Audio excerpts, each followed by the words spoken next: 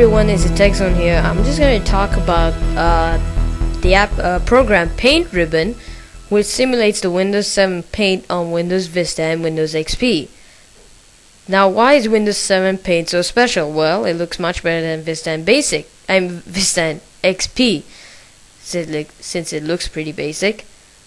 So, and by the way, Windows 7 Paint looks like Microsoft Office 2007, so that's why it looks different. So, we're gonna get this right now. So you're gonna download Paint Ribbon. There is no installer for this, just download it. And you should get this exe icon called Paint Ribbon. Let's open it up. Now, here's the drawback. You cannot do anything in this. It's just made to look like it, not use it. All you can do is just use the line tool. See? Just draw lines. And if I put red, that's the only thing that works.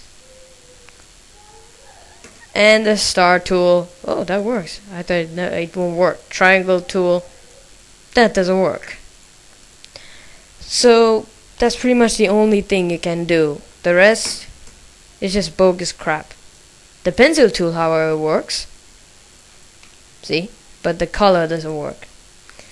So all you can do is just use the line tool and the star tool, and the pencil tool. That's it. You can't do anything else. This is just for showing off. And another problem. When you're closing it, just press it, it gets stuck. So just leave it. Don't move your mouse. Just wait a bit. And there you go, it's gone. So that's the only thing bad about Paint Ribbon. So altogether, it's a little bit bad.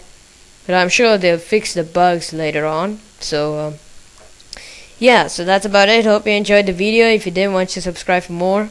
So thanks for watching and have a great day.